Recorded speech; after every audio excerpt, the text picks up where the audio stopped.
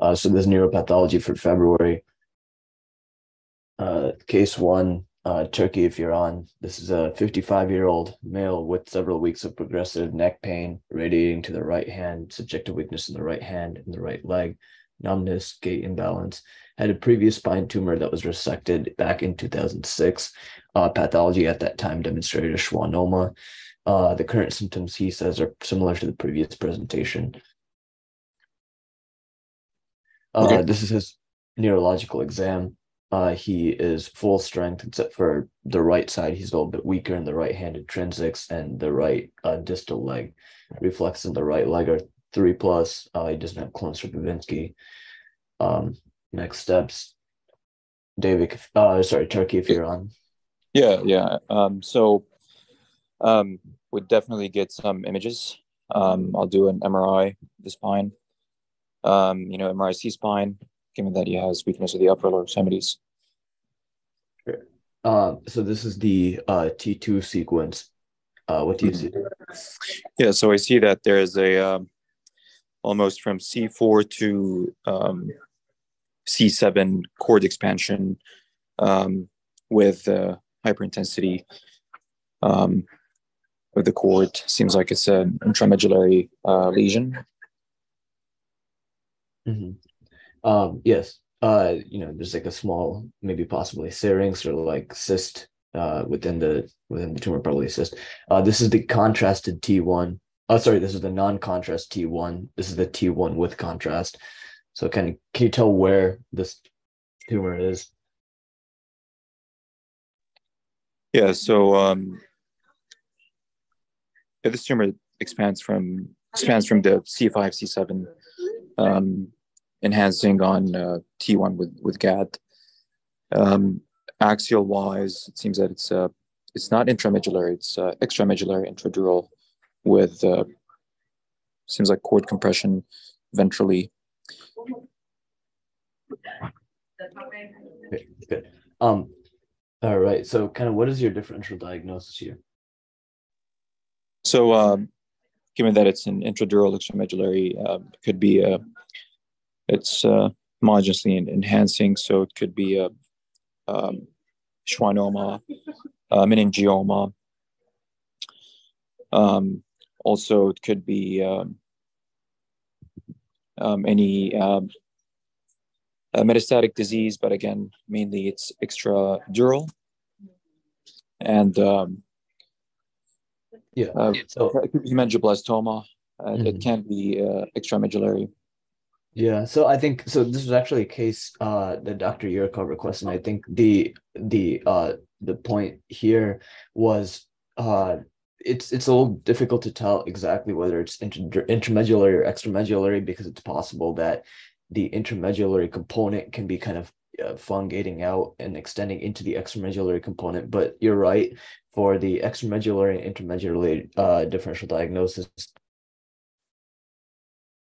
ependymoma, astrocytoma.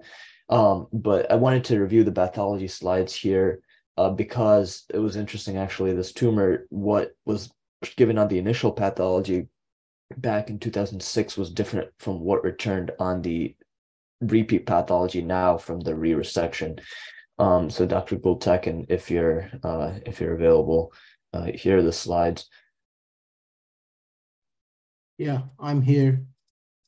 So this is, yeah, really an interesting case. How I got involved was Timur Center frozen on this case this year and in the second surgery. And from the get-go, we thought ependymoma in the frozen and also in the permanent sections. So we finalized the case in 2023 as ependymoma, and I'll show you those slides. What you're looking at here is the surgery from 2006. I pulled the slides. This is from 15, 16 years ago, right? And I read the report from Dr. Norenberg at the time, a former neuropathologist here. He's saying it's a schwannoma, but also, interestingly, in the comment warning about possible adverse behavior for some reason. And I think the Ki-67 was high, and there was areas of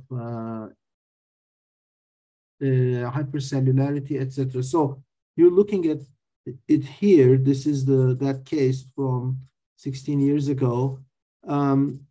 As you can see on low power, it's a variably cellular tumor.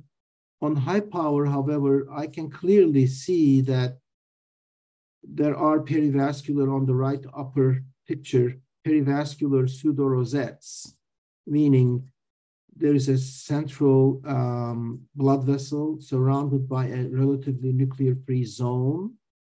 And then the cells that are sending their processes towards the blood vessel wall.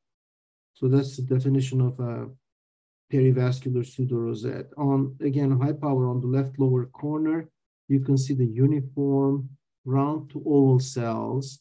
They really don't look like the classic schwannoma where the cells are elongated, essentially tapering spindle nuclei.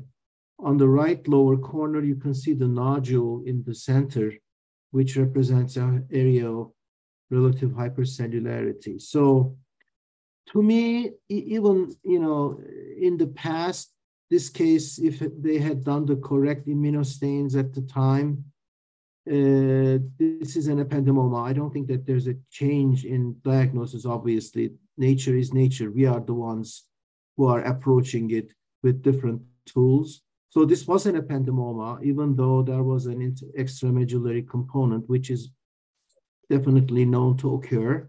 Did they not stain for S100 or other HNK1, or they just did it based on histology? Thanks for the question. Let me show you the second case, and then I will talk about the immunos. So 2023, yes, same, more or less same histology. Again, areas of hypercellularity. On the left lower, there is a perivascular pseudorosette. It's not just one, there was a lot. This case is histologically ependymoma. There is no question about it. So next slide will show the answer to Dr. Levy's question. So it stains with GFAP, number one, which you rarely see in schwannomas, especially this robust staining with perivascular accentuation is typical for ependymoma. Suxstan is a transcription factor. It should be positive in a schwannoma. Nuclear stain, negative. So this effectively rules out schwannoma in this case. Collagen type 4, I use it to show the pericellular basal lamina in Schwann cells, negative, only stains blood vessel walls. So this is supposed to be also positive in schwannomas. EMA shows punctate labeling, which is typical for ependymoma. Therefore, I have no choice but to call it ependymoma. This immunoprofile definitely rules out schwannoma, supports ependymoma. So does that answer the question? Or you want to go back to the previous case and learn about the immunos? Because they did, in the previous case, they did S100 and Ki-67. And S100 was vaguely positive, but it doesn't help because S100 can be positive in a lot of neural tumors. And I think I have now a more developed and definitive immunoprofile. I don't think they even asked the question about ependymoma in that case, because had they done that, they would have done GFAP at least. So, and reticulin. So reticulin rules out schwannoma, or collagen type 4 is the modern counterpart of that. So anyway, I have no doubt that this is ependymoma, and also the recurrence probably speaks for that too, unless you don't do a complete surgery on a schwannoma. A true schwannoma very rarely, if ever, would recur. And there is an intramedullary component, so maybe that was a difficulty at the time. But this is it. Thanks for asking this question, Timur. I think this is an educational case. We're done. All right, awesome. Thank you. Any questions? All right. And so just kind of briefly looking at the surgical approach, Damien, if you're on, okay, what would you recommend for this and how would you approach it? I'm here. Sorry, we joined a little bit late. I didn't see the actual images. Oh, yeah. So you can click an ependymoma, an intramedullary cervical. Posterior laminectomies, kind of spanning the lesion. What is that? Like from 5 to 7, to fully expose the overlying dura. Then you can ultrasound to confirm you're above and below the level of the tumor, and then make a I guess probably midline dural opening, but it's a bit ventral, so probably it's going to be a little bit difficult. You may have to kind of like cut the dentate and kind of mobilize to look around, get more ventrally. Yeah, and here's some intraoperative pictures that Dr. Yurkov sent me. I guess Dr. Yurkov, if you had anything to add, but from the but he did tell me that the tumor did look extramedullary at first, but he could track it inside the cord under the C6 nerve. The Penfield is where like inside the cord where it was kind of fungating out. So just briefly about ependymoma. Ependymoma obviously occurs both in the spine and the brain. Spinal ependymomas come from the central canal and account for 75% of the total ependymoma volume. Cranial are from ependymomal cells in the ventricle. They're frequently associated with cysts, as we saw here. They're typically benign. They account for 60% of spinal cord gliomas. Slight predominance in males, typically younger adult age, around 30 to 40. They're pretty slow growing. 96% of spinal ependymomas are in adults, 4% are in children, 50% are in the cervical and thoracic spine, and 50% are at the conus, leading to myxopapillary ependymomas. The grading is based on the degree of malignancy on microscopy. The only grade one ependymoma is the subependymoma, and grade 2 myxopapillary ependymoma is now grade 2. It was previously grade 1 on the WHO classification. You can see the other subtypes here. It's frequently associated with loss of chromosome 22q. Myxopapillary ependymomas are associated with mutations in chromosome 7. The MDM2 gene has been found to be overexpressed. And with higher grades of ependymoma, you have increased expression of Ki67. Treatment, as we briefly talked about, gross total resection is preferred to the extent that you can avoid any neurological deficit. And if you treat the tumor, eventually it'll treat the cyst. You don't have to do anything special for the cyst. This patient ended up getting radiation therapy, and radiation therapy generally consists of fractionated external beam radiation with cumulative dose 54 gray. If you have metastatic or disseminated disease, you need craniospinal radiation. The next case, let's see. Adam, are you here? Yes, I'm here. Okay, perfect. This is a 44-year-old lady who was initially diagnosed with a low thoracic tumor back in 2018. Dr. Dlovy, this is your case. She initially had been having worsening back pain, paresthesias down both legs, and numbness in both legs for the last 6 months. She's mostly wheelchair bound at this time. On her neurological exam, she's full strength throughout, decreased sensation in both lower extremities, reflexes 3+ throughout, and clonus. Adam, any next steps that you would do here? Yeah, I would like to get like imaging now, so maybe we can get the so down both legs. So maybe thoracic and lumbar for her. Sure. This is let's see. This is a picture of the here. There's a T2. Yes. So T2 on the thoracic spine. You see a intradural intramedullary tumor extending. I'm assuming here from like T10 or T9 to T like 12. You can see a cystic component. My differential diagnosis for this kind of tumor would be a this is so it might be intradural intramedullary. So you can look at also the contrast will be like either ependymoma, hemangioblastoma, astrocytoma. Also might consider Mets, given that she had like a thoracic tumor before. Mm-hmm. Yeah, good. Here are the pathology slides. Okay, so this one was a moderately cellular tumor that really didn't have any mitotic activity or necrosis or vascular proliferation. You can see on the left lower corner some hyalinized blood vessel walls in the midline towards the bottom, which are typical for slow-growing tumors. That was also on the right side. You can see there was a tremendous amount of calcifications in the tissue submitted. So looked like an astrocytic tumor versus an ependymoma, and we did immunostains, and we showed this, the pathology to each other as two neuropathologists, and we decided that. Is there another slide or not? Yeah, this is excellent. Yeah.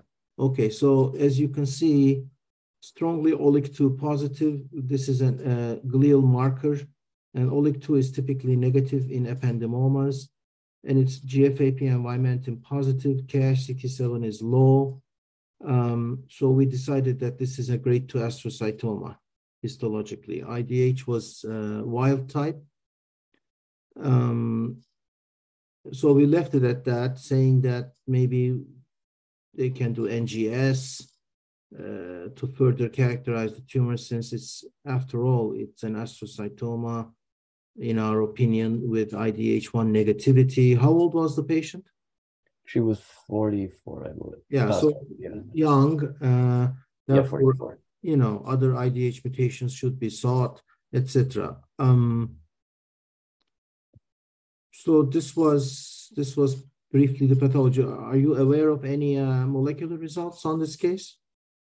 No, I didn't see any in the EMR. The H3K27M was negative, so it was not an alarming result. Yeah, no, I looked at the report. I don't know if you have it in front of you, but I think it suggests it was grade 2, but that the genetic markers were suggestive of something more aggressive. I remember reading in the report, and it just didn't make sense with her presentation, which was pretty indolent. Okay, well, I looked at the pathology report. I don't know if you're talking about molecular pathology or histopathology. Molecular. Oh, I see. Yeah, because my report does not reflect anything aggressive. I'm sorry that molecular report is not with me now, but do you remember what was aggressive about it? Because I think because of its IDH, like it's okay, IDH mutant status, something like that. I see. So yeah, if it's IDH wild type, yeah, which I think that's what you're talking about. There are two things, right? One, the IDH status can be alarming. Two, the H3K27M status, which we ruled out. Therefore, yeah, in adults, astrocytomas, which are IDH wild type, have the potential to act aggressively. We typically see this in the brain, as you all know, but spinal cord astrocytomas are not necessarily, technically treated any different from the histology point of view. But I personally did not allude to anything aggressive. I think it's the molecular pathology report. So yeah, the histology is definitely a grade 2. The question remains, is this going to be a molecular glioblastoma? But I'll take a look at the molecular pathology report. For that to happen, you need to have EGFR amplification, third promoter mutation, chromosome 7X addition, or chromosome 10 loss. So these are the WHO rules. if the molecular pathology report does not reflect anything, this comes from outside. So this is placed in the patient's chart. It doesn't come to me directly. If those things are not there, then I cannot issue a report saying that this is a molecular glioblastoma. I'm going to look into it, but the histology doesn't really suggest here. Appreciate you looking at that, and just she just presented very indolently, although she was wheelchair bound when she presented, but she had the known tumor for 5 years with only small amount of growth over that time. And the other thing is that, it was heavily calcified on CT. Yeah. Vignesh, you didn't show those images, but those were quite impressive. And then the last thing is she has a significant scoliosis, and it's thoracolumbar junction. You can question why we didn't do a fusion, but typically what I'll do is remove the tumor, and if there are issues in the future, she might need it, but usually don't do it at the same time. Okay. Thank you. Sumedh, if you're on, just do you want to talk about what you would do for the surgical approach for this?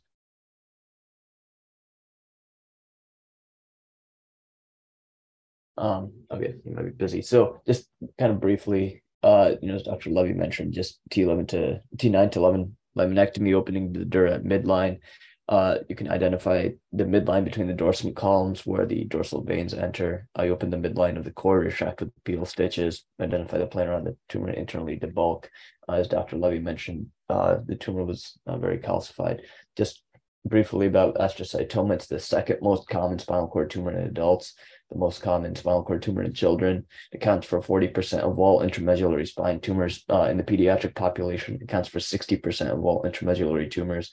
The peak incidence occurs in the third decade. Similar to ependymoma, the mean age of presentation is about 30 years. Again, males are affected more commonly than females. The incidence of astrocytoma in NF1 is higher.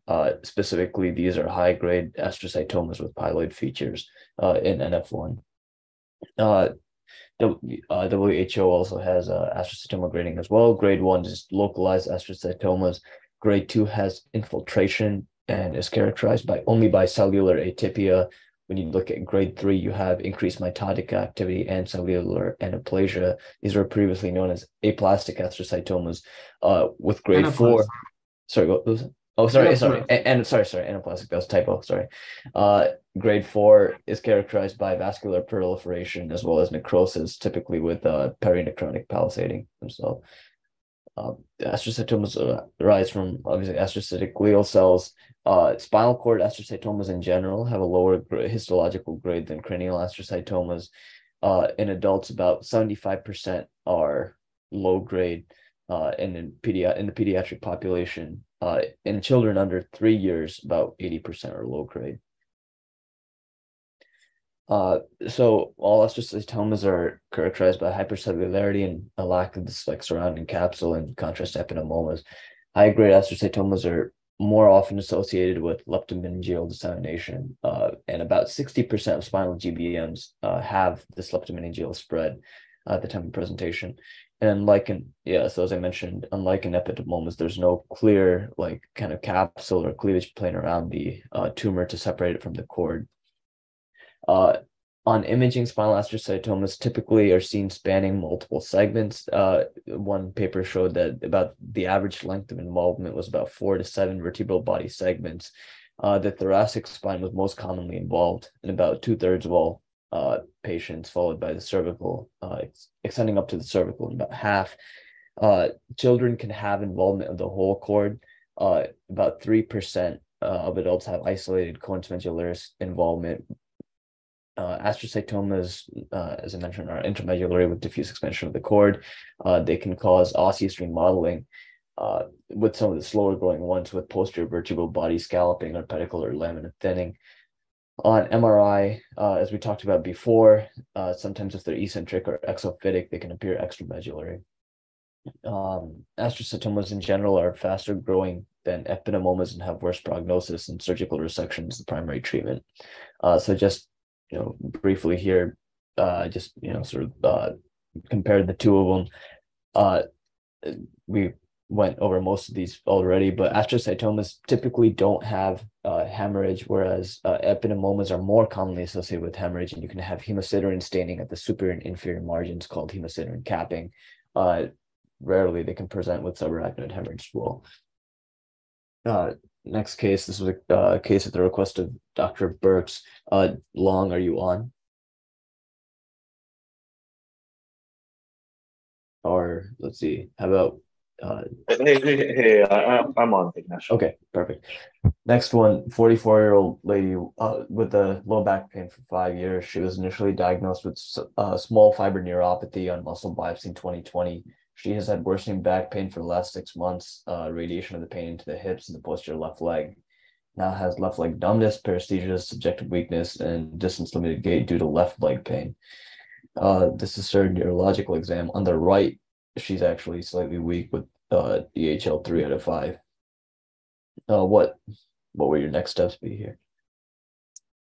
I would probably get further imaging. I would start off with his CTL spine and then MRI spine. Okay, perfect. So actually, she didn't have a CT, but she did have an MRI. This is the non-contrast and contrast enhanced T1 on the right. So what do you see here? So sagittal MRI L spine, I see a what appears to be maybe intradural extramedullary lesion at T12 to L1. It does not appear to be contrast enhancing. It looks hypointense on T1. Yeah. And this is a T2.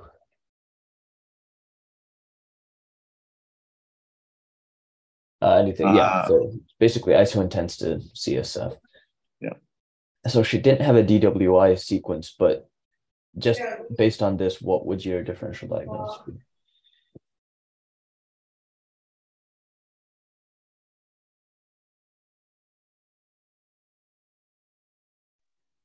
So I mean, let me see, differential diagnosis for lesion isointense to CSF. Maybe like a phylum terminal tumor, maybe like a lipoma. Yeah. So so we don't have a DWI, of course, but epidermoid cyst, arachnoid cyst, and then things related to that dermoid endodermal cyst, or something infectious. Although the latter ones would be slightly different on MRI, as I'll explain a little bit. But epidermoid or arachnoid cyst. These are the pathology slides here. This is a straightforward pathology. You can see on the left the cystic nature of the lesion with some central debris and surrounding epithelial tissues. And on the high power on the right picture, you can see that the left has the squamous epithelium, and inside the cyst, there is the squamous debris. So this is classic epidermoid cyst. Some may have ruptured and some caused some reactive changes in the surrounding parenchyma. Sometimes if you see during surgery, fibrosis and inflammatory tissue, that could be the explanation. And the surgical approach, Victor, how would you approach this? Hey, Vignesh. Localized laminectomy. You can use ultrasound to confirm you are above and below exposure then of the lesion, and then attempts of trying to do gross total resection of cyst as well as capsule. Yeah, nice. So that's essentially what was done here. Just briefly about epidermoid cysts, they account for about 0.5 to 1% of all spine tumors in adults, a minority. They account for about 10% of all intraspinal tumors in children. Males are more commonly affected than females, and commonly associated with other spinal malformations like spina bifida or hemivertebrae. So there's kind of a contrast between cranial epidermoids and spinal epidermoids. Cranial epidermoid cysts are almost always congenital in origin, but most spinal epidermoids are acquired after birth. In that they'll develop later in life. Congenital epidermoid cysts in the spine, though, are due to anomalous implantation of ectodermal cells during closure of the neural tube between weeks 3 to 5 of embryonic life. And congenital spinal epidermoids are typically in the thoracic spine. Acquired spinal epidermoids are typically extramedullary and near and inner space. Typically, these are seen in the lower lumbar spine. And so it was interesting. I actually saw this in some of the literature. They said that acquired spinal epidermoids can actually be a late complication of lumbar puncture resulting from implanted epidermal elements into the spinal canal. And they had said that, I'm not sure how much this is true, but prior to the introduction of these styleted LP needles that are tapered, up to 40% of spinal epidermoid cysts were attributed to a lumbar puncture that was done in the past. And they said that the incidence has decreased a lot more recently with the new LP needles. And they said that the time interval between the lumbar puncture and the diagnosis was typically 1 to 20 years, is what was said in the literature. On histology, they consist of stratified squamous epithelium supported by an outer layer of collagenous tissue. The inner appearance, which is like this pearly white appearance, is from progressive desquamation and breakdown of keratin from the epithelial lining into the interior of the cyst. On X-ray, you can have scalloping of the vertebral bodies. So CT shows a hypointense lesion with minimal or no enhancement. On the MRI, you typically don't have any edema adjacent to the lesion. It follows CSF on all sequences except for DWI, which is bright.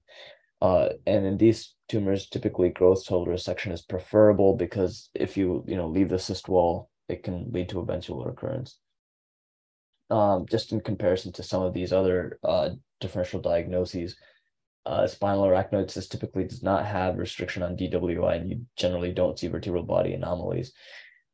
Spinal epidermoid cysts contain fat, so they're going to be bright on T1. And the patients are typically under the age of 20, and spinal neuroenteric cysts are more common in the cervical and thoracic regions and typically ventral to the spinal cord.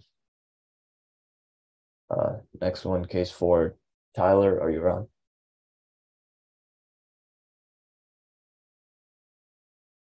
How about? Yeah, sorry, I'm here. Yeah, I'm here. Perfect. Awesome.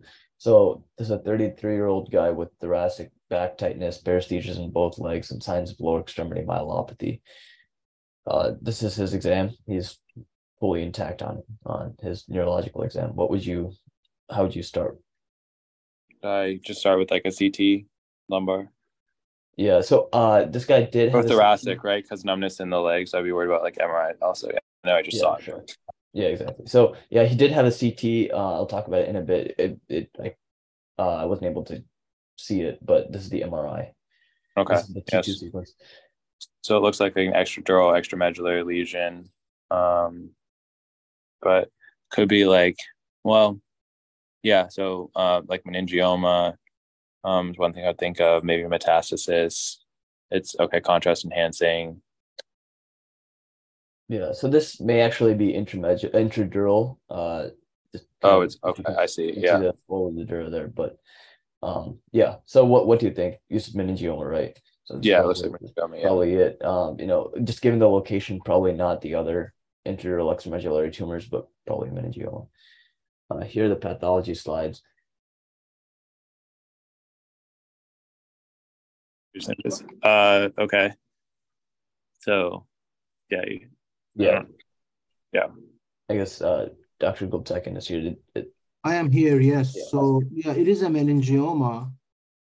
The pictures are, I don't know, very fuzzy, but I can see the Samoma bodies and the KH67 is low. Is this, let me see. Yeah, I'm not sure why it's so blurry. It's weird. Let me see. I have my own pictures here. Yeah, somehow they don't look so great, but I can share screen. Give me a second.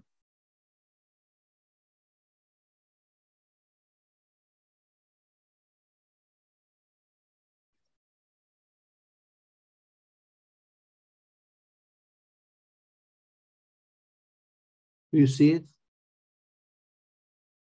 Hello? Yeah, we can see it now. Yeah. Okay. So the two pictures on the left is one of them is the low power picture. The other is the high power picture. If you look at the high power, you can see the psammoma bodies and uniform round to oval low grade looking nuclei. Maybe some collagen in the background. The Ki67 is really 1%, and progesterone receptor is expressed in a significant number of tumor cells. So this is, to me, run-of-the-mill grade 1 meningioma. Awesome, thank you.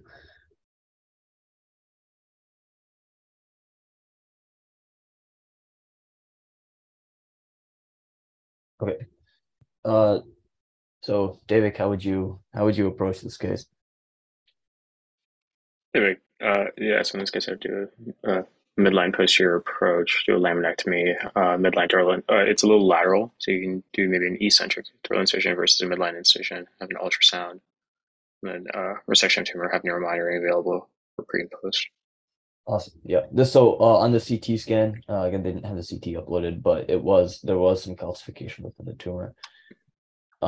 So yeah, eccentric, open the dura, eccentric to the left, and you can see it adhered on the right. So just debulk what you can with the Sonopet and remove the calcified fragment, and then because it's associated with the dura, try to bipolar the dura to get rid of as many tumor cells as possible. So just briefly about meningiomas, they account for about 25% of all intradural extramedullary tumors. Spinal meningiomas comprise about 1 to 10% of all meningiomas, the rest being in the head. The most commonly in the thoracic spine, about 82% are within the thoracic spine, 50% in the cervical, and then 2% at least is reported in the lumbar. High dose ionizing radiation in childhood is the most common risk factor for these meningiomas. They're more common in elderly patients with a peak age of 60 to 70. They're more common in females with a ratio of 4 to 1. But lumbar meningiomas are about 1 to 1 ratio equal between males and females. The most common initial presentation is localized pain over, kind of area in the spine. It can be seen in younger patients in the context of NF2, and the patients with NF2 that develop these meningiomas have more aggressive histological subtypes than wild type meningiomas. So most meningiomas are benign. About 70 to 90% are grade 1. The subtypes are meningothelial, psammomatous, fibroblastic secretory, and as well as others. So the meningothelial subtype specifically accounts for about 80% of all WHO grade 1 meningiomas. About 5 to 25% are grade 2. These include clear cell meningiomas, which typically arise from the dentate ligament, and about 1 to 5% are higher grade 3. So most spine meningiomas are intradural extramedullary. There are some that are purely extradural, and these are typically more aggressive. And about 5% have both intradural and extradural components. So after a complete excision of the meningioma, which of course you have to leave the dura in these cases, the recurrence rate is seen at about 7%. And most recurrence typically occurs 4 to 17 years after the initial surgery. So as Dr. Gultekin mentioned, the characteristic pathological features are cells packed in these like fascicles, whorls, and syncytia. They're associated with psammoma bodies. They have positivity for EMA and SSTR2 as well. And so that's, yeah, sorry, go ahead. This guy is pretty young, right? 30. Yeah, he was, let me see. He was 33, yeah. Yeah, so, one remote possibility is that he may have NF2. Mm-hmm. I don't know what you think about it, but yeah, it's rather unusual, I think, presentation. It's interesting in this age group. From what I remember, he didn't have any other hallmarks of NF2, but I'll go back and take a look and see if there was anything else in the chart or he was being worked up for anything like that. Thanks. Yeah, of course. Thank you. That's it for neuropathology for today.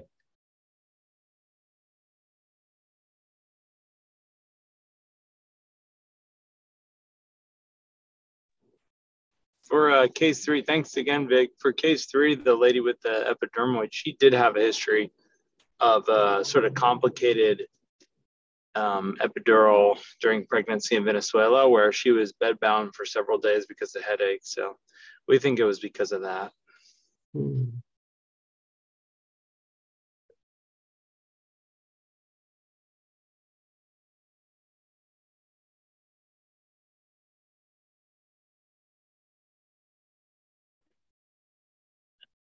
Hume, maybe you can answer this question. Are the spinal meningiomas histologically, very different, than the cranial ones? I guess the molecular classification, in the cranial meningiomas, it's really changed a lot with this MARC-E1 and some of these methylation markers. I'm just curious, in terms of spinal meningiomas, this Simpson grading, doesn't necessarily apply. So I'm just curious if there's a big difference there. Not necessarily. Spinal meningiomas are typically more, I think, percentage of benign grade 1 meningiomas. A lot of psammoma bodies in most of them. They do look like really low grade, long standing, classic meningiomas most of the time. Occasionally, we do see clear cell meningiomas in the spine, as alluded to earlier. I'm not sure if a certain subtype of meningioma is overrepresented, especially in terms of molecular classification. So as far as I know, there isn't much of a difference, but clear cell may be a little bit more in the spinal cord. Although my institutional experience here has been such that clear cell meningiomas we have been seeing more in the intracranial space, interestingly. But it may be a selection bias. Who knows why? So the answer is, as far as I know, not a huge difference. Yeah, I think also, just to comment on that, Hume, is that the histopathology is not different, but I think the new methylation data that's coming out, they're able to kind of show these different subtypes in different locations that, especially in cranial and spine. And then the other question that came up with the last case was, that younger ages who present with meningiomas or schwannomas for that case. Yeah, for the cranial side, typically if they present less than 30 with either a meninge or a schwannoma, we'll image the entire neural axis and then send them to a geneticist for NF2 testing. So it's a good point. Okay, we do have a study, as you know, Michael, with Dr. Carolina Benjamin to look at methylation pattern in meningiomas, and there's a medical student who helps with this. So it's going to be an interesting study for the whole institution. Yeah, we're really excited about that, and it's a great collaboration with Toronto. Yes, exactly.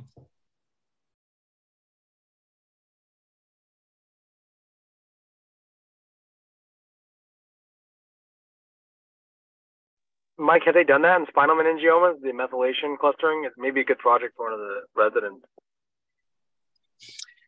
I haven't seen enough data. With Carolina's project that we're working on, we're really trying to understand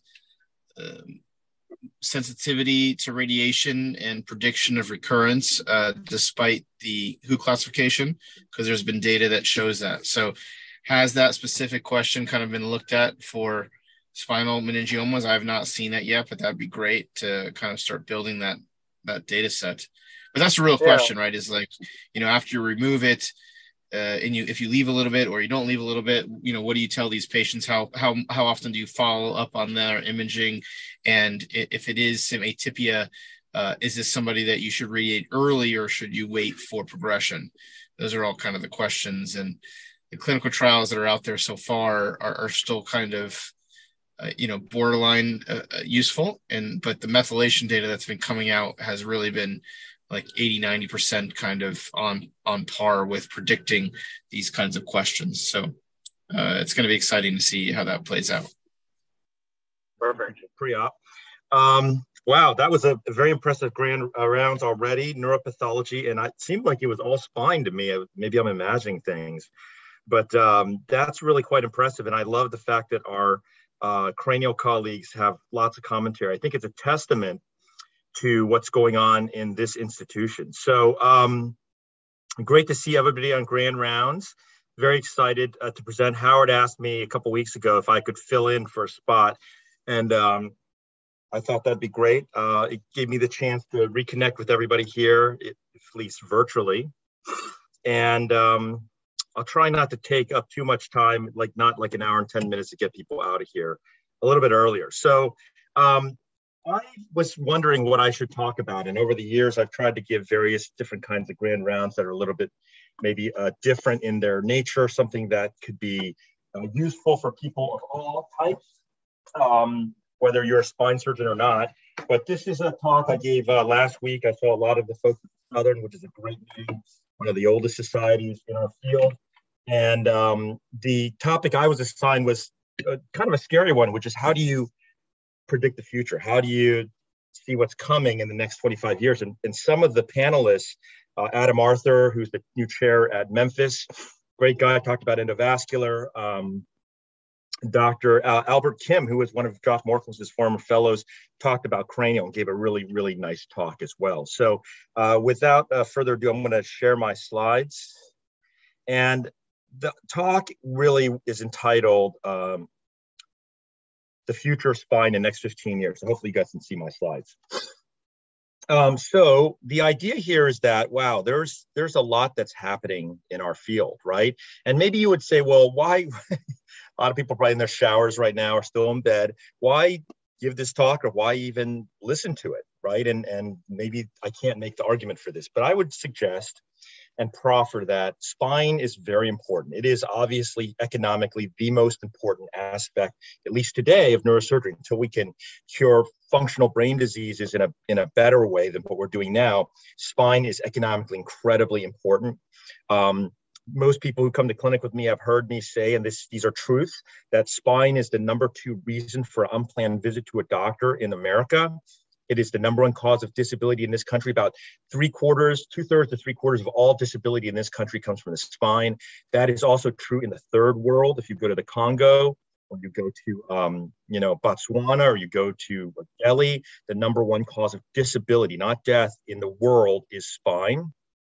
And we know this because people try to set up a clinic for doing brain tumors in Africa, and they end up doing all kinds of spine surgery mostly, right? The human suffering is enormous. If you haven't had a spine problem, get ready. You probably will at some time. It may be very temporary, doesn't mean you need surgery, but it afflicts the vast, vast, vast majority of people. There's so much opportunity for improvement. Obviously, we all need to improve. Our reputation needs burnishing, and technology and society are positioned. So you could make the argument, well, it would be nice to cure things like lack of high IQ, right? Or the ability to feel good about myself. Well, are they even really at that point yet in technology and science? Is society ready for that? I don't know. I think society is ready for improvements in spine care. So let's take a look at the recent news. Just last week, you may have heard about Elon Musk not being able to sleep enough because he's running 3 companies, whatever you think of Elon, and he starts talking about his back pain. And Elon, some of you may know, has had a number of cervical surgeries. He talked his surgeon and forced the surgeon to do a cervical arthroplasty in Los Angeles, and eventually had a fusion. Okay, he was potentially going to be a speaker at the AANS this year. He's a little bit overtaxed right now. I don't think he'll be at the AANS to lecture to us. This is Carson Daly. Carson went through a number of very experimental pain management style surgeries. It's in the news if you follow this kind of stuff. I don't follow Carson Daly. He talks about he ends up having a fusion. I'm not, again, trying to make the argument for fusion here. I'm just saying this is happening every day. And these are just the people who are out there talking about it, right? Adele, the bad sciatica, getting the best of her, right? Maybe that's why she had issues with Las Vegas with her show. Bottom line is it's in the news all the time. So what do I think the future is going to be? Well, we could go down so many different rabbit holes because spine is like that right now. Spine is I would tell you, a more mature version of endovascular. I tell the endovascular people they're the new spine, right? But there are so many areas, and I'm going to try not to get all wonky with the technical pieces, because look, anybody can predict that, like, rods that are made of, magnesium that disappear in your body later. Wow, that's the future. Sure. I mean, maybe, right? But let's talk about this more broadly. So first, I would say predictive analytics and big data. The second, of course, obviously, biologic therapies. The third is surgical orientation visualization. The fourth is automation. Fifth is the risk amortization of surgery. The sixth is cost reduction. And the last is how we train the future of spine surgeons. And there are many more that I could go on, but we're limited by time. So here's the caveat. These are 3 technologies that I have used, all initially planned to be major revolutionary attempts to change spine care, and to some degree have at least temporarily failed, right? So on the left, and these are all motion preservation devices. So on the left is a arthroplasty, which is the Charité disc, which was in use for 27 years in Europe before it came to America. Now it's essentially off the US market anyways. And it's not because it was problematic. There's a lot of reasons. We could spend a whole hour and a half or day talking about that. Second is the TFAST trial. That's set replacement. I was part of this when I was a young attending at USC. So set arthroplasty. And the third is a PDN. It's not spinology. People always think that's spinology. It's a PDN nucleus. It's a nuclear replacement, which has always been a holy grail, right? But this is the PDN device launched all over the world, eventually pulled back because of extrusions. So these are really exciting areas that may come back in the future, right? But currently not the deal.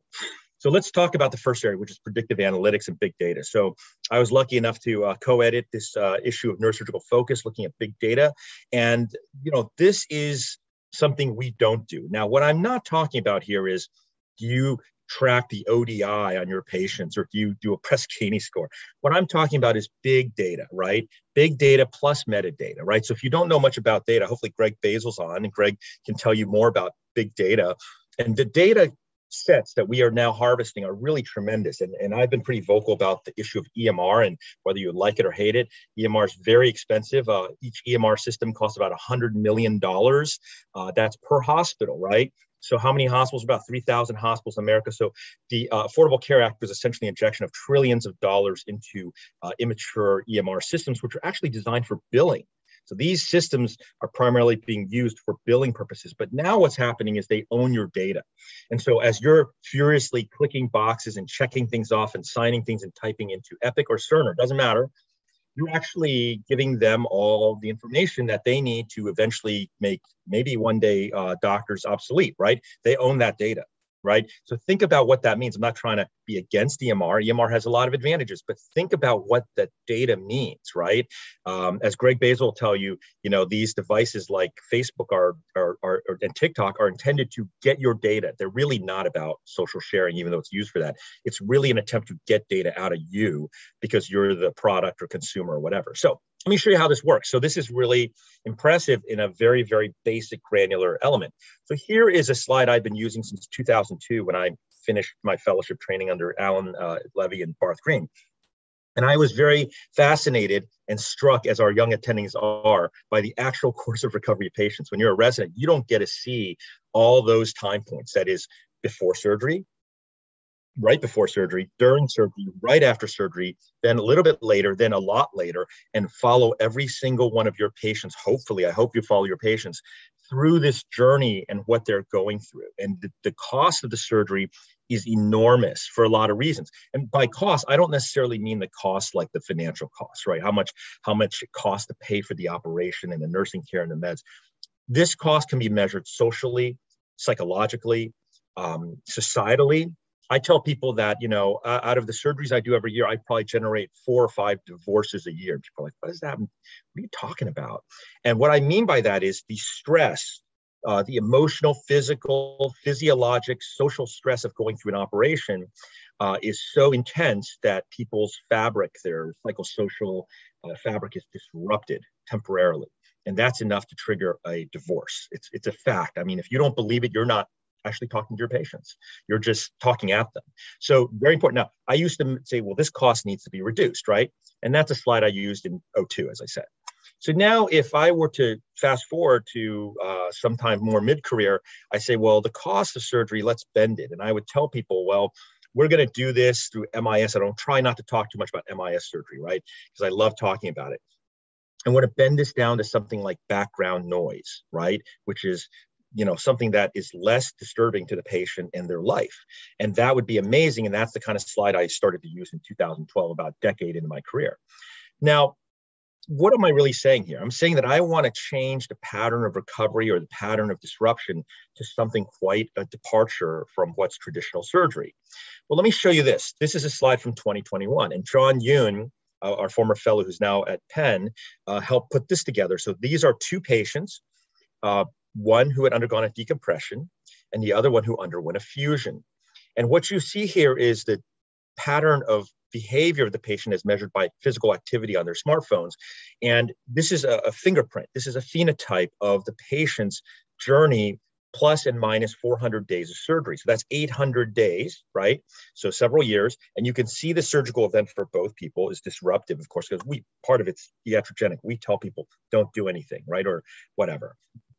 And you can see the recovery pattern, in fact, for the fusions actually faster and better. And again, this is not intended, as was it Shakespeare had said, one sparrow does not a summer make, right?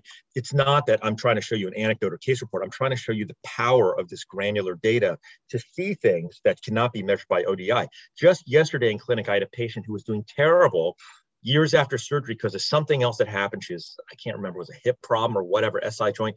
And she comes in and my research coordinator comes running out and gives her an ODI, like an ODI form. So Oswestry Disability Index. So guess what? That's going to come down as a strike, as Mike Wang's results are really crap, because those events happen non-randomly, right? They come to the clinic because they have a problem and it's close to 2 years. So let's get the data now. And she could be better by next week, but that data is captured now. ODI for that patient sucks. And it can go the other way. It could go that the patient is really happy about me, even though they're doing poorly, or likes me and wants to make me feel better. So the gaps in delivery are important, right? So if you think about the journey a spine patient goes through, the process of conservative care onto, if they needed eventually a surgery, and they all essentially have to kind of go through this to get to us, think about how disorganized that is and how we cannot predict when you have an acute disc herniation, are you going to need surgery or not? If so, what kind of surgery? Now, look at this. ChatGPT. I resisted putting a ChatGPT part of this talk. I was like, you know what? I should really ask ChatGPT, what is the future of spine surgery? And then it's going to spit something out and everybody's going to laugh and say, Mike Wang knows about ChatGPT. It's so cool, right? I'm not going to do that. And for those of you who are thinking about doing that in your next talk, go ahead, but likely someone else is already doing that as a slide in their talk. But look at this. This is a chiropractor. He was talking about how ChatGPT is going to revolutionize chiropractic treatment. So are we as spine surgeons such Neanderthals that the chiropractors are ahead of us? I'm just going to leave that for you to think about for a second.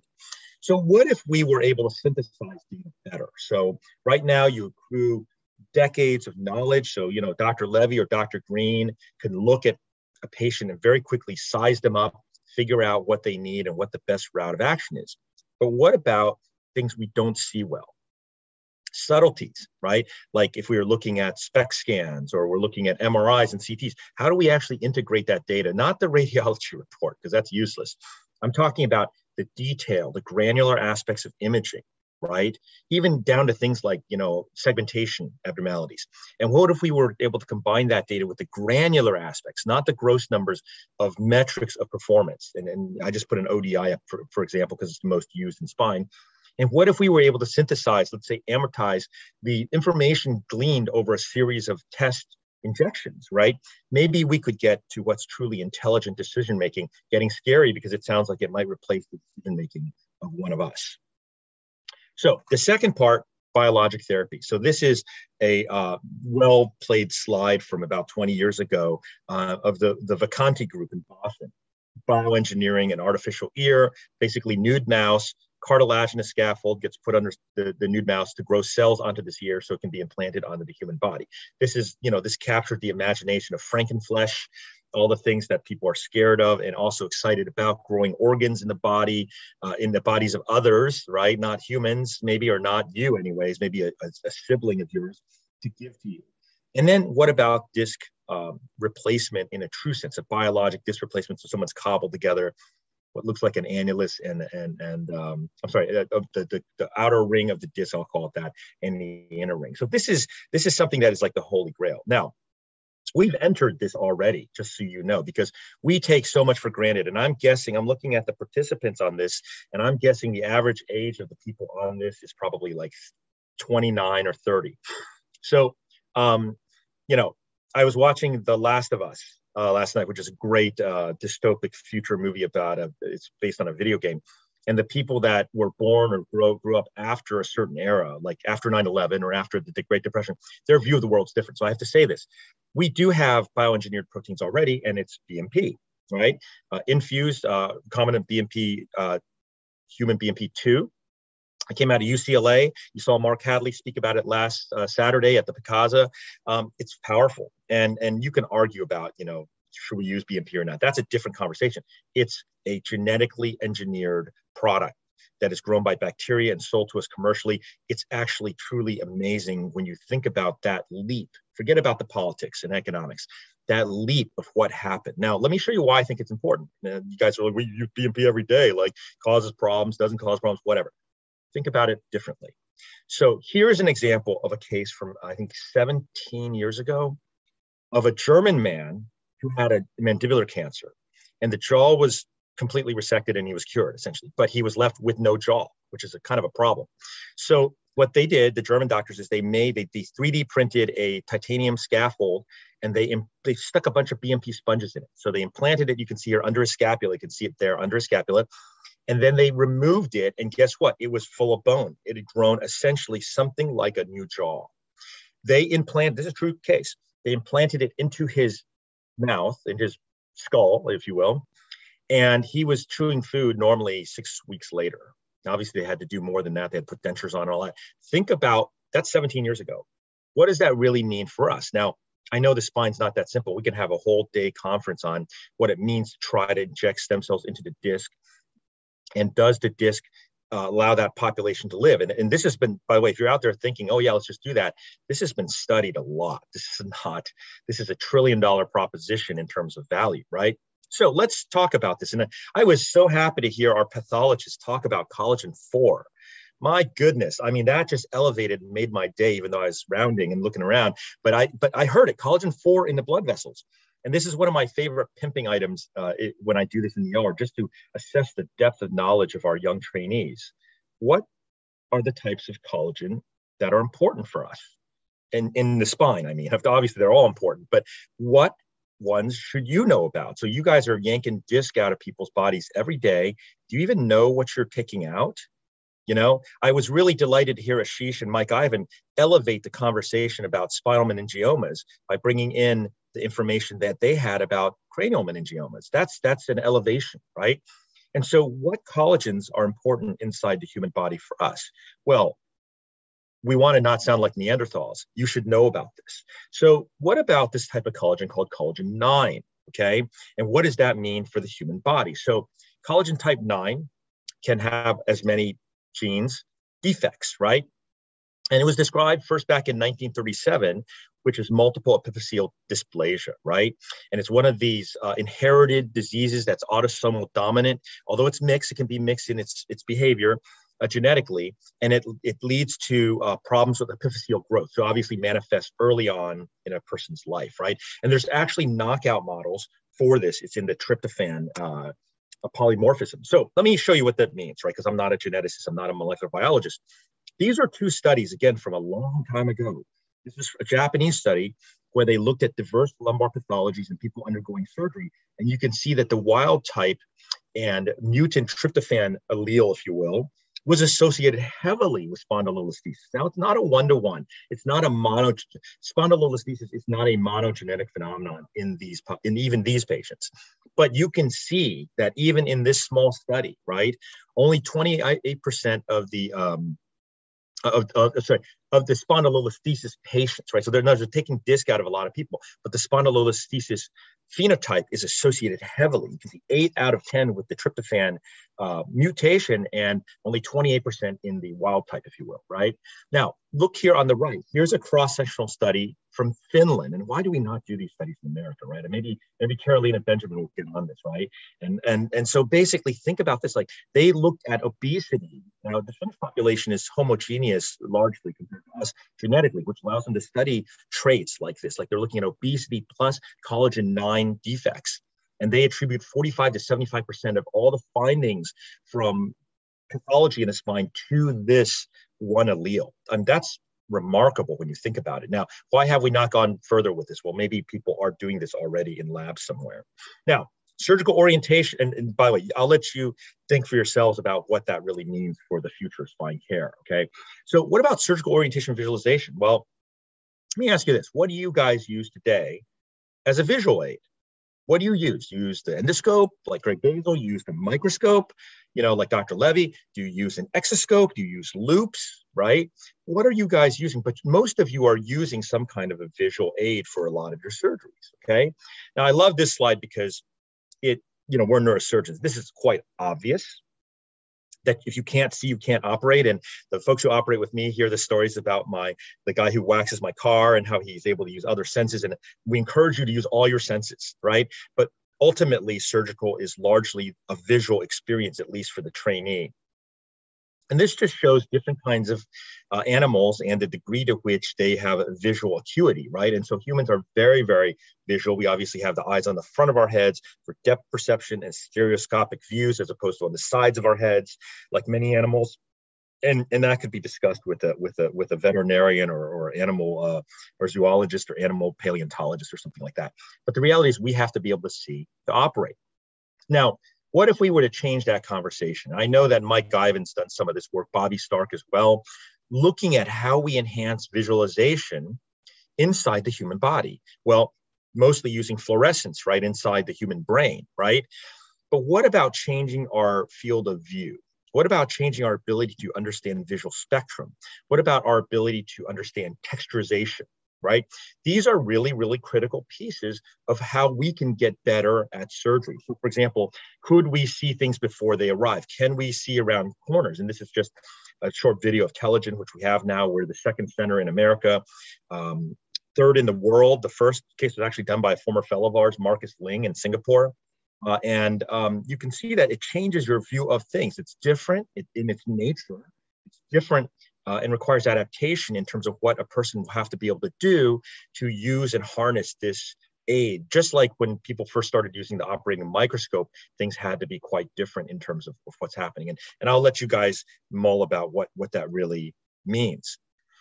Automation, very important. No matter what you think about, and Shelby Burks came up to me and was telling me what he thought about the robot, and Timmer's obviously becoming a fast expert in this, doing cases first in man all the time. What does automation really mean for us? So a lot of people think, well, the robot's a device for putting a pedicle screw in, or maybe in about 3 years for taking off the lamina, right? But what does it really mean? And I like to show this slide because this is from the automotive industry. This is Exobionics. You can see a gentleman standing underneath a car on an assembly line. He's got to put stuff underneath the car. And you can imagine if someone had to hold their arms up like this 8 hours a day, how long that lifespan is for that human being as a worker, as an auto worker. Will automation allow us to have less occupational hazard, extend our career lifespan, help us perform better, faster, more accurately, and all of that? And so here's an example. So this is not automation per se. This goes along with visualization, but this is augmented reality. We have the Augmetic system. We're the first in the state of Florida. We had probably one of the first 10 or 15 systems in the world with the heads-up display.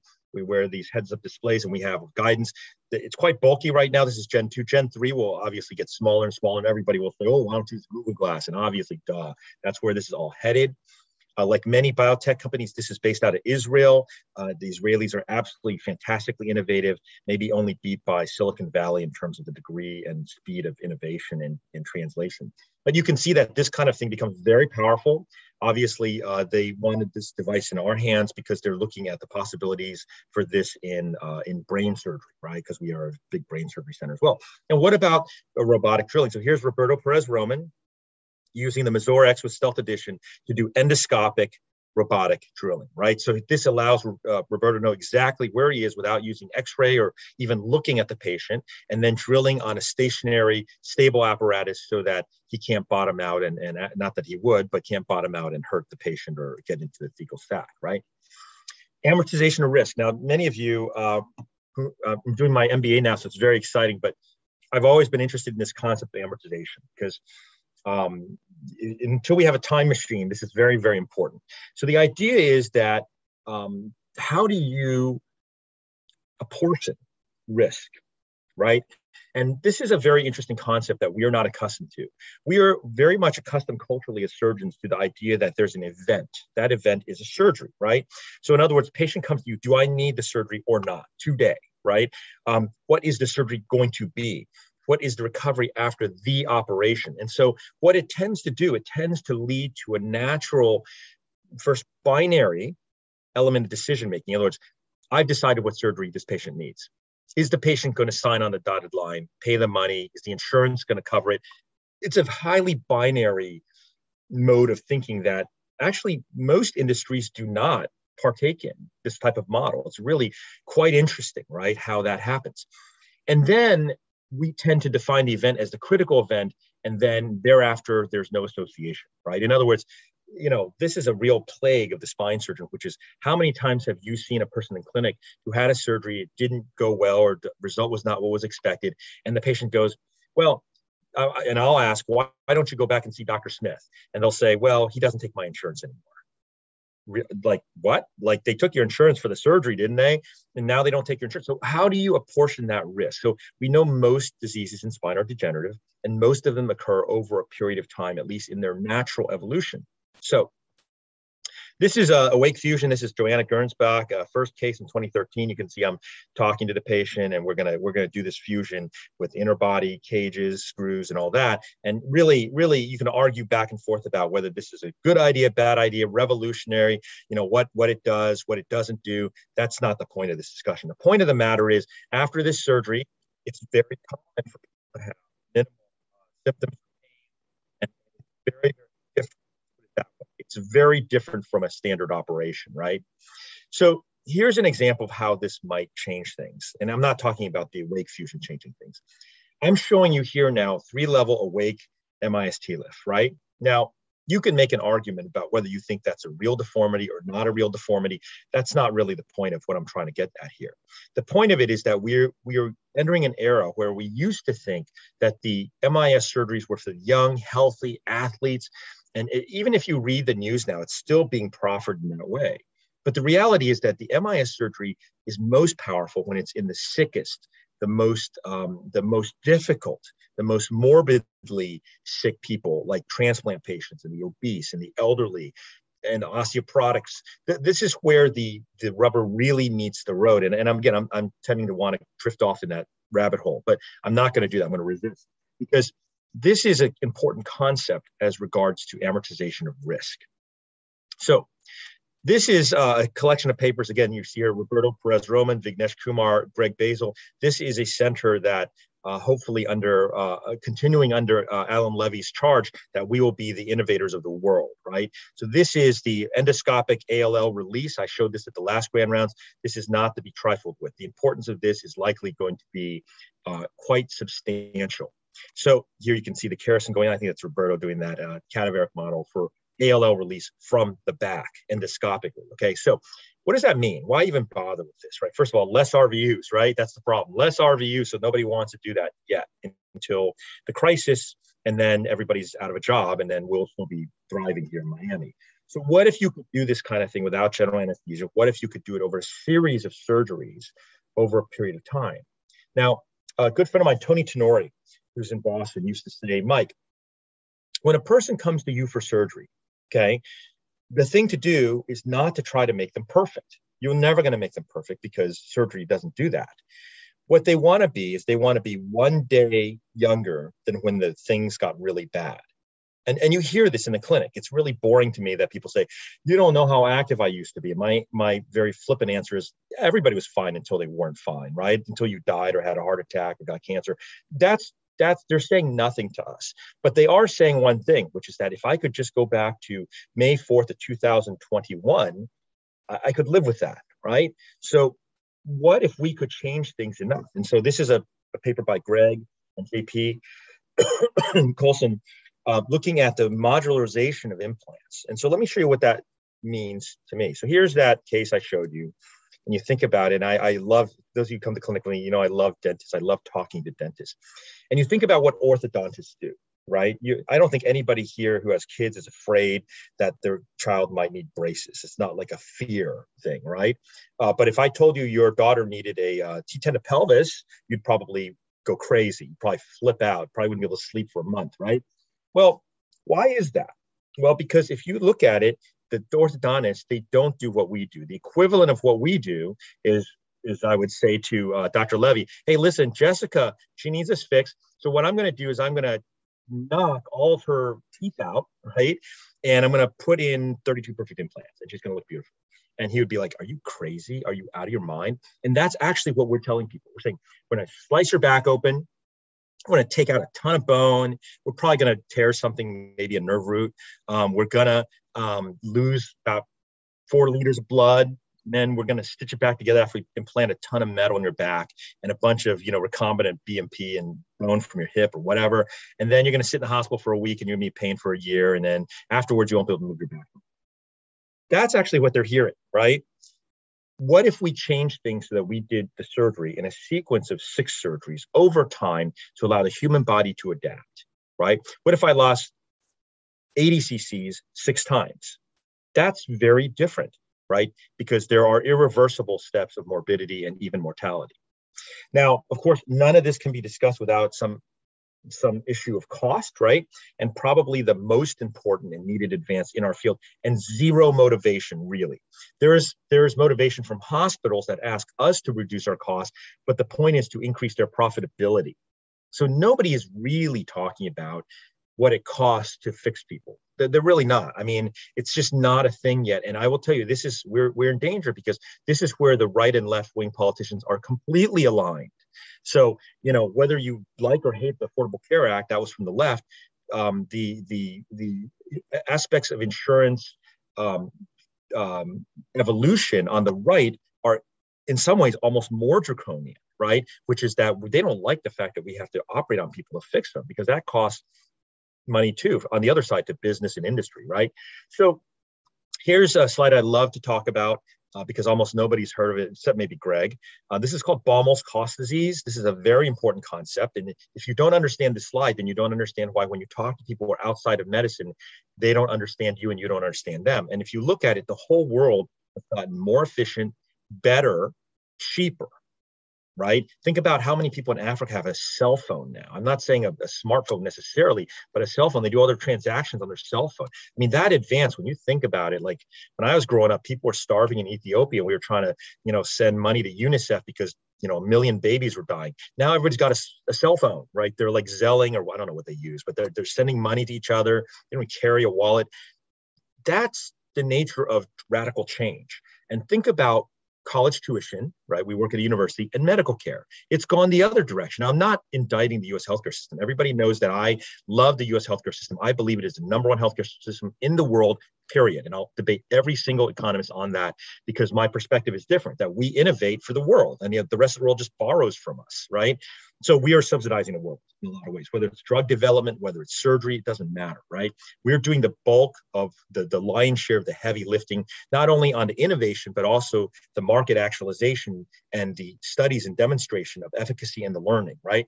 So that costs a lot of money, but you can't get around this equation, which is that when businesses and governments look at us, they're like, what's wrong with you guys? You need to be regulated.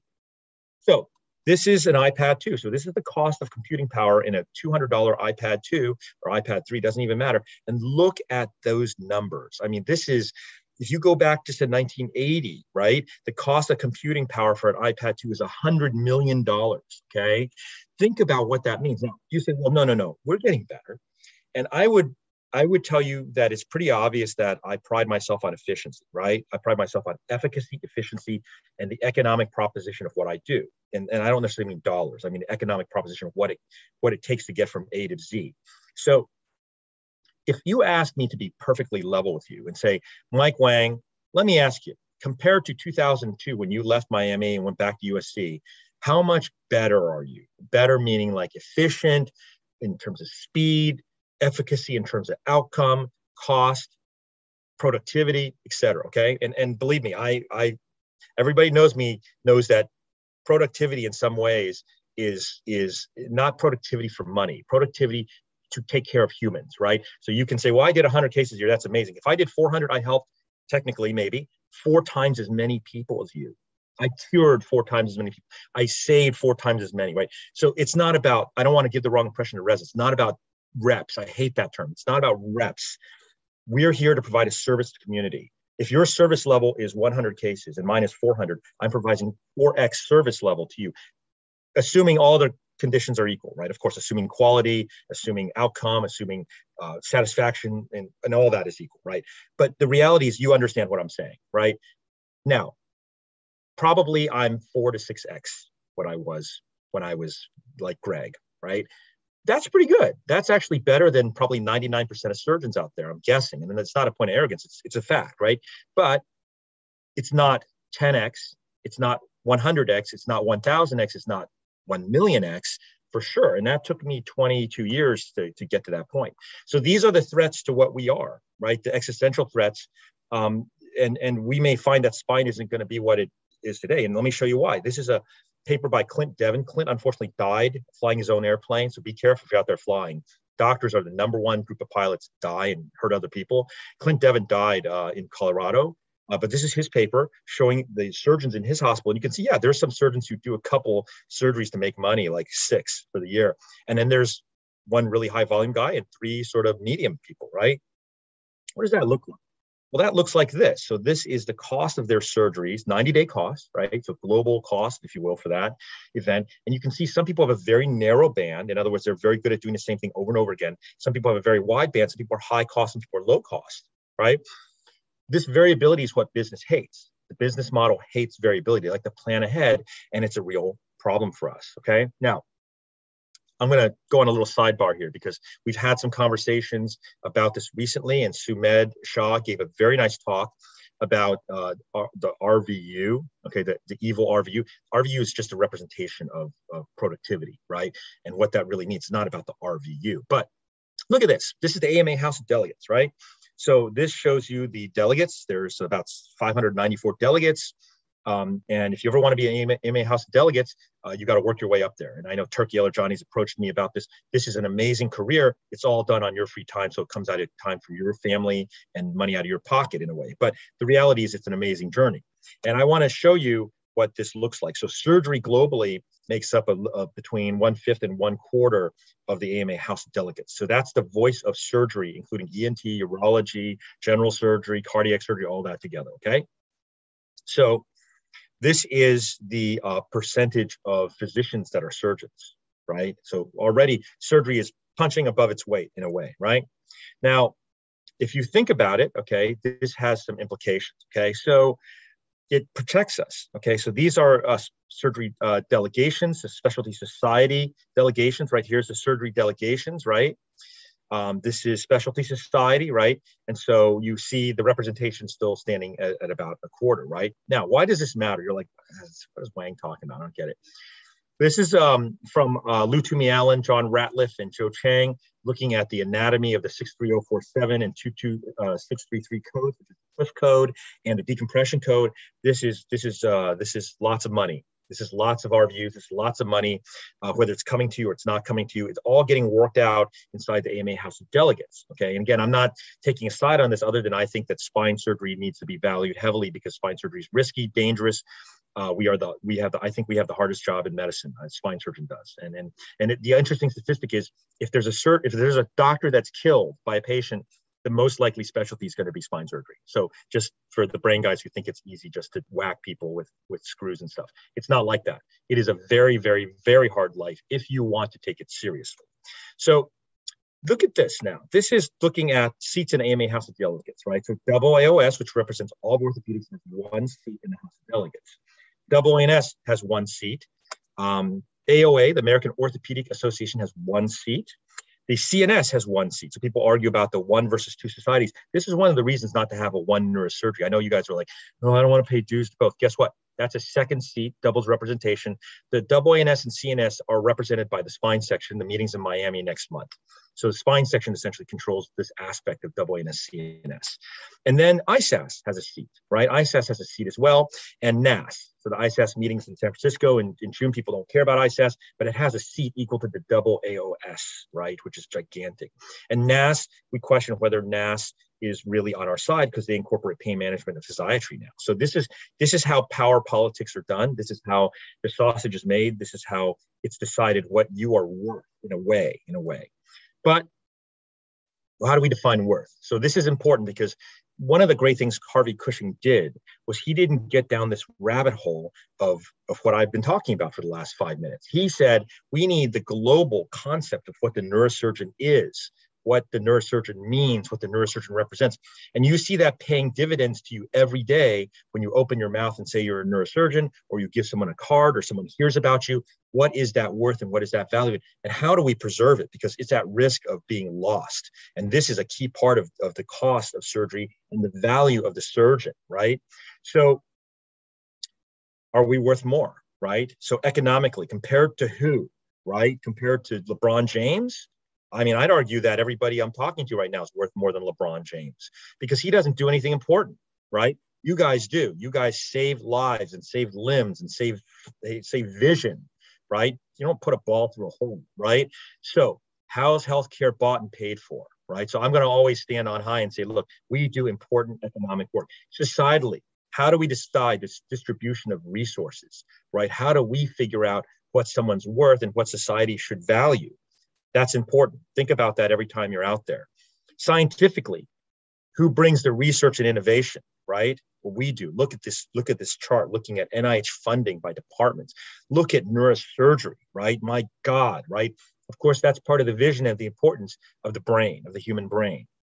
So let's ask some experts why it is that we're so valuable, right? So I did this, and Rick's going to like this. Rick Comer's going to like this because I went to his mentors, and this is from a couple years ago. I apologize. I used this in Grand Rounds a number of years ago.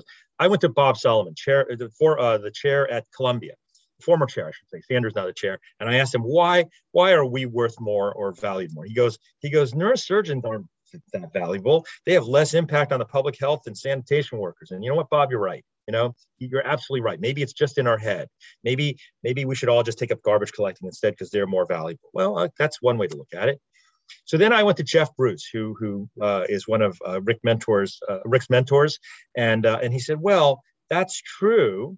We are a small proportion, only 1% of doctors, but we touch so many lives as a profession, and the depth and the profundity with which that interaction occurs is the issue, right?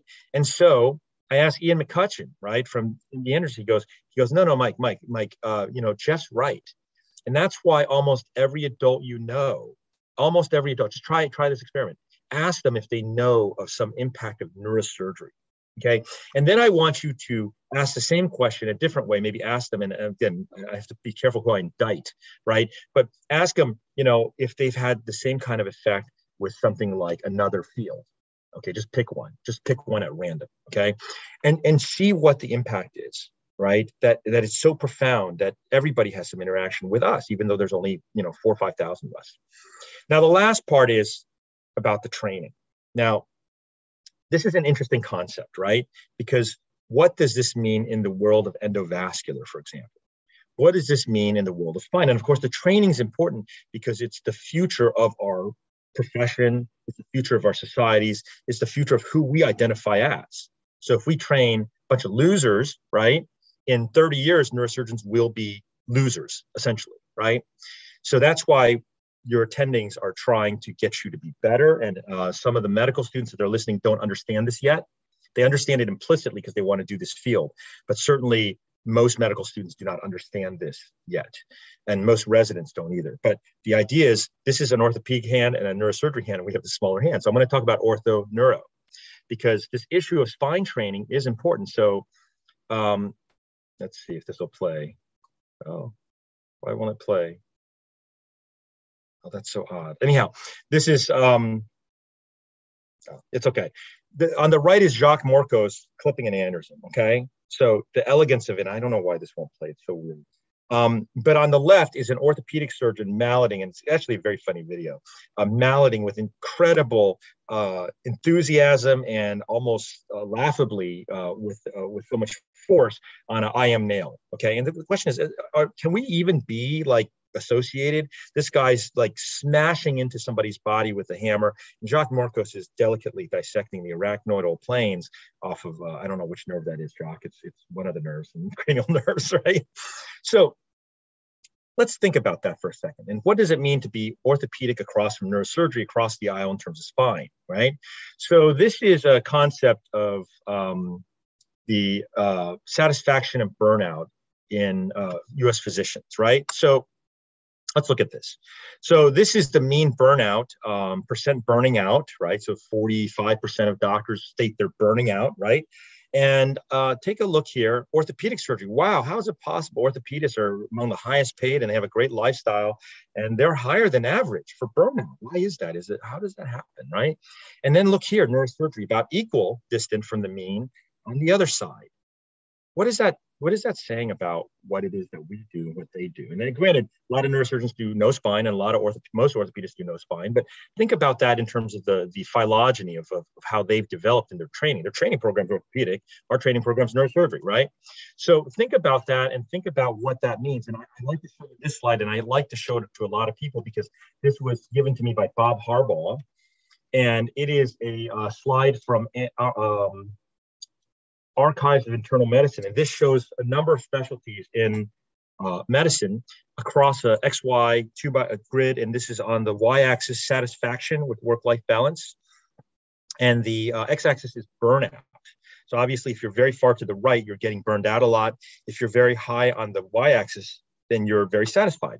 And as you can see, by and large, people fall along this regression line, which is to say that the people who have a good work-life balance, they are not going to burn out, right? This is the mundane kind of thing, like, people who smoke are obese and poor do poorly. Yeah, good. That doesn't help me, right? It's really not that meaningful, right? But actually, I will challenge it. Take a look here. If you see what's going on, you have orthopedic surgery following right here on the regression line, maybe a little bit better than average, right? But a lot of burnout. And then look at neurosurgery way down here at the far outline. Look at that. That means that we have a crappy work-life balance, but very low burnout. And if anybody's burning out, I apologize. I don't mean to suggest you can't burn out. What I'm saying is that just doesn't seem to happen as much with us, right? That's the reality. And that's not a neurosurgery paper. So think about us and our orthopedic colleagues. And the reason I'm talking about this is because there is a call for a spine residency, meaning that spine will break off from neurosurgery and orthopedics and become its own residency, its own specialty, et cetera, et cetera, et cetera. Neurosurgeons, we tend to be hospital. And again, I know that there are neurosurgeons that take the orthopedic model and they just want to make money and own a physical therapy clinic and MRI, do disability work. I'm talking about classically. Hospital focused, take lots of call. Even in spine, we love taking call, right? We really do. Those are cases. We want the cases. We treat sick patients. We used to pride ourselves in taking care of the ICU. It's really kind of sad that we've gotten away from that because that was one of the reasons I went into neurosurgery. I want to run the ICU. I want to run my ICU with my patients. And that's how we were trained. And neurosurgeons for a long time were the only doctors that automatically became ICU intensivist certified, capable and able to run ICUs just by doing the residency. It really was a thing. Now, you could say it's changed now, but that's a huge deal to lose that. We enjoy new technologies. By anecdote, we don't wait for the randomized prospective trial to do something new. And you can see that in the vascular world, obviously, right? Okay. Orthopedics, in spine anyways, they're parts of big multi-specialty group practices, meaning hand, shoulder, hip and knee, oncology, pediatrics, plus spine as a spinoff. And they usually get the referrals from their partner. So your hip guy sees some spine problem, they send it to you. The general orthopedist sees some back pain, they send it to you. They try to generate a lot of passive income because they're burning out, right? They want to get the passive income. Like, how do I get more money? But I don't want to take call. I don't want to come in the hospital. I don't want to run ICU. I don't even want to do that much surgery. I just need to generate income. And they are very focused on sort of evidence-based. I'm not saying they practice this way, but they were the ones, Mark was wrong about this in his talk. They were the ones who started the examination of your practice. We borrowed that largely from, I believe, from orthopedics, because the orthopedists had the collection period. They started that. So the orthopedists in their collection period are super nervous, and then they get actually asked all these questions about what cases they did in their first couple of years, because they were very worried about what neurosurgeons are now just talking about. So look at this. This is a paper from Frank Lamarca. This paper is from 2006 or 7. And the data from 03, take a look at this, right? This is the proportion of the surgery being done by neurosurgeons, okay, as opposed to, of course, obviously orthopedists. At that point in 2003, we had already surpassed them. Right now, if you take the number of surgeries being done, thoracolumbar, we do over 65% of the surgery. Okay, forget about cervical. Cervical, duh, it's like a foregone conclusion. We've taken over the field. Now look at this. Martin Pham, USC grad, he's at UCSD. This is a paper with Larry Lenke. Okay, I couldn't get his slides. I didn't ask him for it, but I took a picture of this at the CNS a couple of years ago. This is the rate of fusion and decompression. Okay, so look at what's happening, right? This is showing the changes that are happening, okay, in terms of the neurosurgeons doing more and more complicated cases, okay? Now, here is the key data, okay? So the average number of spine surgery procedures performed during the 10-year period was 433.8 for neurosurgery residents and 119. Sounds high to me. It really sounds, honestly, sounds way too high. I think it's wrong. But you guys asked your orthopedic chief residents, how many cases of spine did they do in their residency? My guess is more like 20. So neurosurgeons saw an increase by 26.5% in their experience. This is from 389 to 492, whereas procedures with orthopedic residents saw a decrease of 41.3% from 141 to 82.3 procedures. Wow. If I was an economist, I would say there is something going on here. This is a serious thing that's happening. Now, look at this, surgeon specialty and outcomes, okay? Look at this, right? So this is looking, I think this is NSQIP data. This is looking at the outcomes, and guess what? We lose less blood, right? We have less complications, right? All of those are realities. And I'm not saying that we are better, but look at this. This is the shot across the bow. This is the sentinel marker of what is happening to our world. This is a fellowship that is being proffered in New York City, a very well-known one, by orthopedic surgeons. And what they're asking is, and I'll just read it to you if you're on your phone, you can't read it.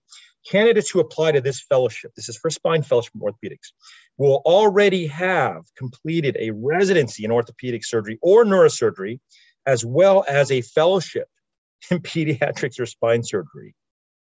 Okay, what that means is we'll only take you for fellowship if you've already done a fellowship. And they're speaking only to the orthopedists. The neurosurgeons don't have to do that. What is that saying about our colleagues across the aisle? And should we be putting the hand down, outstretched to help them? Should we be partnering with them at this time in their evolution? Should we just speed past? What is the answer? And I don't have the answer, but I think it's a very interesting question. Obviously, will have a huge impact on anybody with any interest in spine or neurosurgery, right? So in conclusion, spine surgery has a super bright future. We are very unlikely to be replaced by stem cell injections, APPs, the AI, robots, or anything like that anytime soon.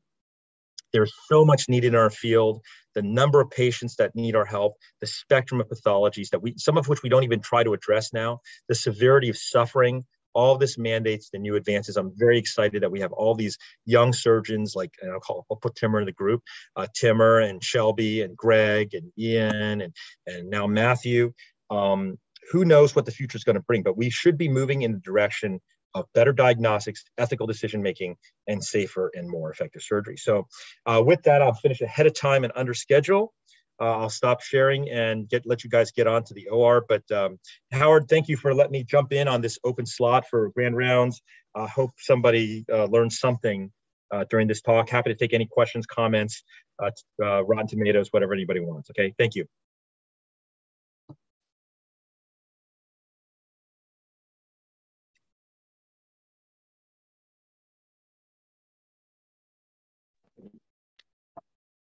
Great job, Mike. You always get me excited about doing spine. Thanks, Alan.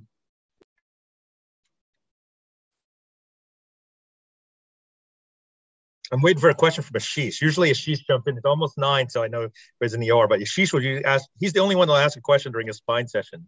That's not a spine session. I was just talking about asking. I was telling Evan he's going to ask some questions. Oh, okay. No, we were just talking, but that was a great talk. No, I think I think spine has innovated a lot more than cranial in the last 25 years. In terms of if you look at the instruments we have in cranial neurosurgery versus spine, I'm always fascinated, and I think a lot of that is because of the industry has propelled, I think, spine a lot more in that sense. And I'm curious to know what your thoughts are in the dichotomy between the two. Yeah, it is, Ashish. That's a good point, but I would suggest it's actually the problem is that it's like waiting for your flying car, right? It's like, this is, if I could talk to the young people, because I'm getting quite old, I just turned 52. And for the young people, the medical students, especially, like, you can't wait for the thing to arrive, right? So if you just see the end product being delivered to you by, Medtronic or whatever, yeah, that was a long journey to get from BMP in 1962 with Marshall Urist, boiling down cow bone, like tons of cow bone to find BMP. And now when we just pull it off the shelf, cranial, I mean, my God, if I think about the diseases that cranial surgery could fix, my goodness, I mean, it's just, it's shocking in the least. Bobby Stark is just texting me now, and I'll tell you that I love Bobby because Bobby's always doing the new stuff. And, if I were a young surgeon today and I wasn't afraid of being up all night every night, I think endovascular would be where I would go, because what they're about to do with, I mean, I don't want to see surpassing the functional people, but what they're trying to do to functionally change the brain by using the vascular highway and road network to the brain, to the hard to get to parts of the brain, that's next level stuff. Whether it's just the getting there, how do you get to this part of the thalamus, which vessel you're going to go through? I mean, you start to think about it, right? It almost boggles the mind. Spine really starts to look quite pedestrian in some ways. The thing that we love about spine is that it is very unlikely that someone's going to surpass us. And let me go into that issue of the disc. And the disc is a hostile environment. You think you can inject some cells in there that are going to live with zero blood supply and zero oxygen for, whatever years and multiply, you're crazy. A cancer, maybe a cancer doesn't even want to go to the disc, right? What disc related cancers are there? Think about that. It is not an easy problem to crack. And so I think because people present late, and actually it might work to our advantage, people are afraid of surgery, there will be spine surgeries in all likelihood for the next 40 years until we have a real spine replacement. But I don't think it's that we're more innovative. I think that the technology wasn't quite there yet for you guys, although I'm starting to see it. It's super cool. Whether it's high and low Fu ultrasound, super cool stuff that you guys are doing every day. And I think if I could encourage the spine surgeons, don't get on your laurels. You need to be thinking investigatively, mechanistically, like Ashish does. Like don't think like Timur says it all the time. Like, if we're putting pedicle screws in 15 years, we failed.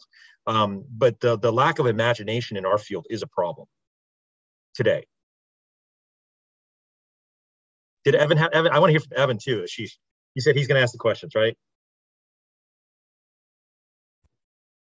Yeah, I thank you, Dr. Wang.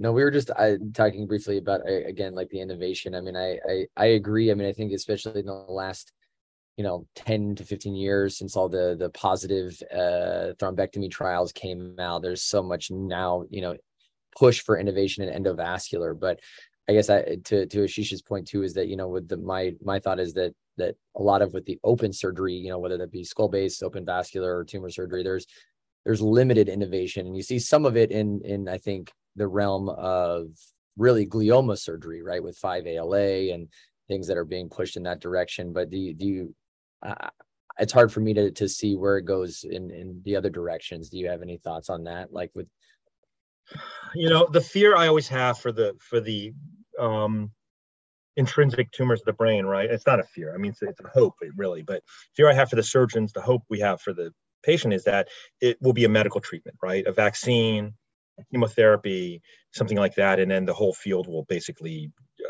disappear in a way.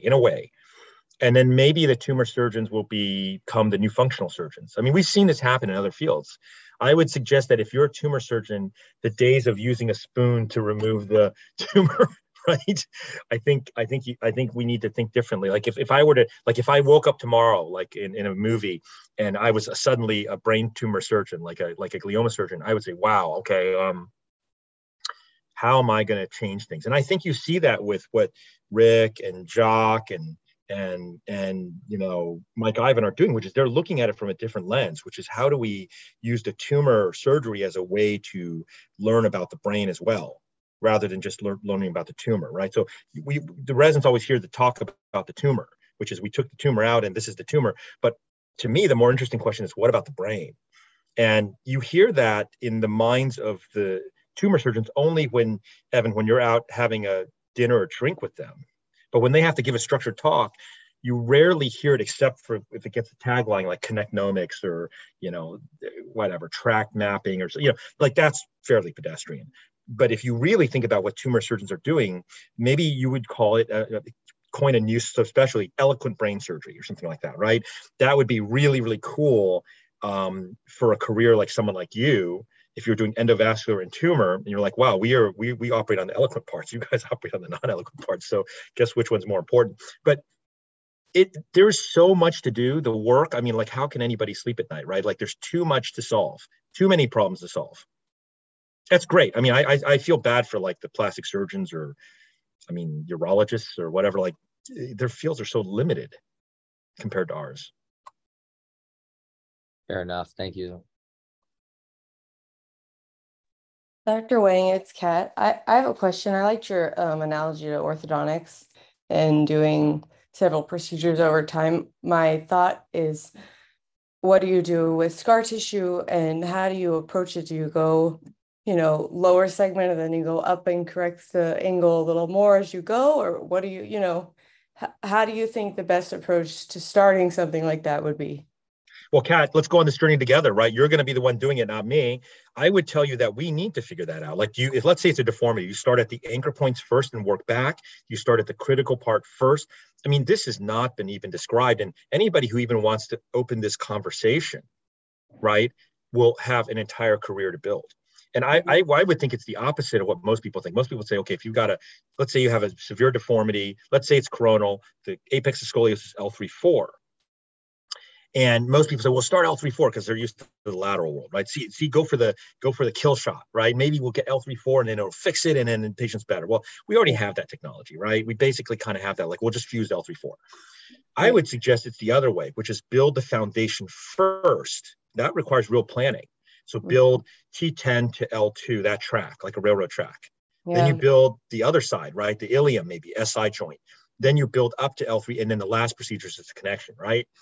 Yeah. I mean, that makes sense. So I like that. And even like with the new 3D planning rods that you can print, so you can really plan out your whole correction over time. Yeah, it's an interesting idea. Thank you. Yeah, you know, you go back to the old days of neurosurgery, and I can't remember the name of the clip. Was it the Horsley? It wasn't the Heifetz. The brain surgeons know the one where you go in the carotid and you just turn a notch. Roberto Harris knows you turn it every day. Was it Horsley? I don't know. Dandy. And it just chokes off the carotid for, I guess it's for like some kind of a shunting problem or a fistula. Like, think about how smart that was compared to what people do now. Like, actually, that's really bright. You know, that's, and maybe there's a way that to was do that. A Silverstone clamp. Okay, Silverstone clamp. So, yeah, so like read the history. This is what Roberto Harris tries to teach you guys. It's not about like the story per se. The story is just to keep you to remember it.